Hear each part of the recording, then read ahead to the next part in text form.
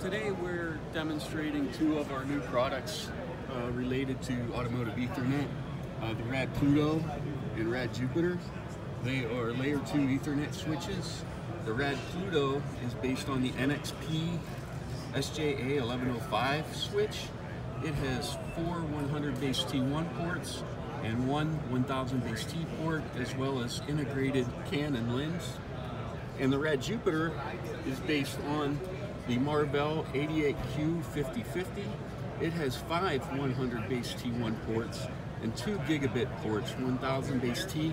It also supports one port of 1000 base T1, the automotive version of Ethernet. It also has CAN and LIN integrated with, both of these have integrated embedded processors that are able to run scripting for things like simulation and gateways.